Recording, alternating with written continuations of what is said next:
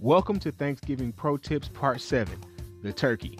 This is the last video in the series this year, so let's go out on a high note. I love a good standing rib roast as my secondary protein on Thanksgiving, but to me, it's just not Thanksgiving without a nice turkey. Turkey usually comes oven roasted, smoked, or the ever so popular fried. No matter how you like your turkey, we're going to give you some tips how to make a bird that's juicy and full of flavor.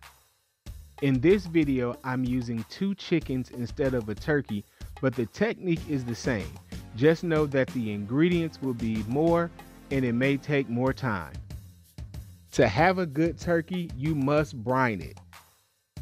There's lots of videos on brining technique, so you can choose your favorite, but you can still make a simple brine at home yourself.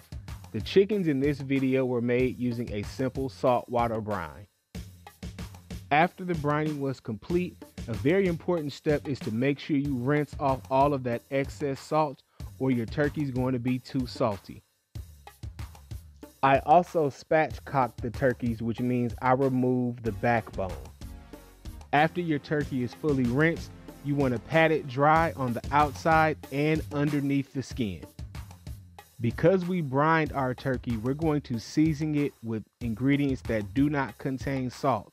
These are our Cajun turkey ingredients, and we're going to inject with Cajun butter. I rubbed some olive oil on the bird, and then I seasoned it underneath the skin and on top, making sure to cover the top and the bottom of the chicken fully. I injected it all over with that Creole butter. Our Cajun turkey is ready for the oven. Proteins are cooked by temperature, not time.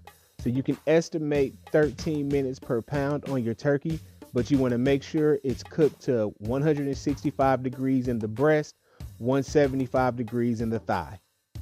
We basted the chicken with Creole butter about every 30 minutes, and this is how it looks out the oven. You want to let it rest before you carve and serve. For our second chicken, I made a more traditional savory chicken.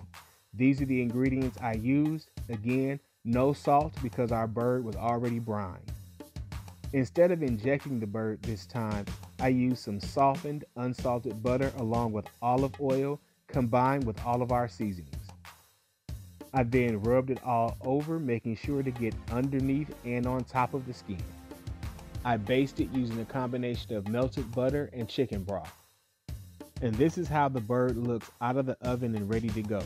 Again, rest for a while before you serve it. Fun fact, this chicken is actually the chicken that was used in the cornbread dressing video from a couple of days ago.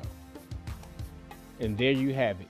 The 3 keys to a great turkey are brining, basting, and watching that temperature so that you don't overcook it. I hope you found the information in this series helpful. Tag me with any comments or questions. And I hope you're well on your way to being a Thanksgiving pro. Happy Thanksgiving!